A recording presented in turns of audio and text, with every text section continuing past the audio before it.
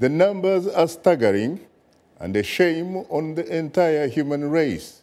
To raise attention to the issue of violence against women, the United Nations has declared the 16 days from November 25th through December 10th, 16 days of activism aimed at ending once and for all violence against women and girls.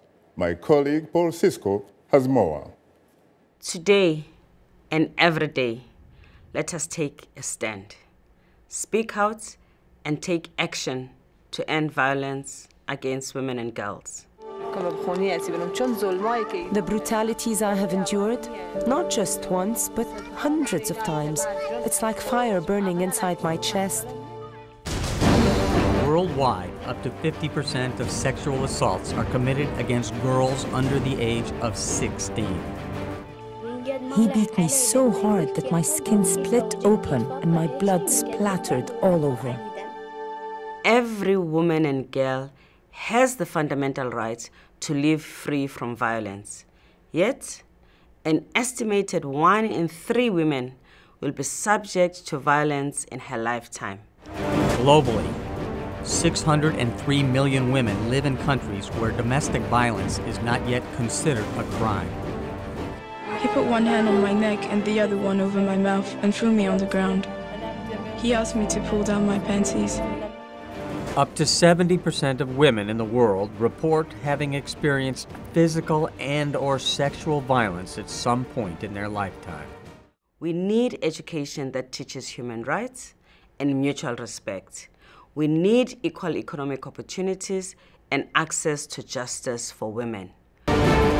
Over 60 million girls worldwide are child brides married before the age of 18.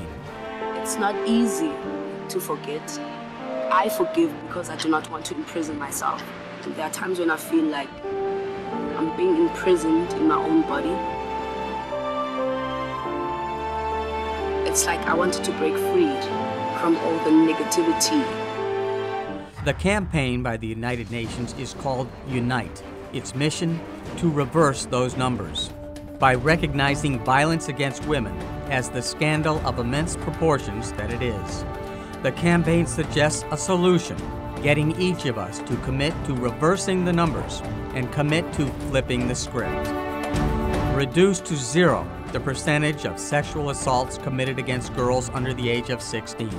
And globally, no women will live in countries where domestic violence is not yet a crime. Believe that one day, 0% of the world's women can have experienced physical and/or sexual violence in their lifetimes. And one better day, no girls worldwide forced to become child brides married before the age of 18. That's the dream and the promise of the United Nations Unite for All of Us to Commit to End Violence Against Women campaign. We need perpetrators brought to justice. It is up to all of us.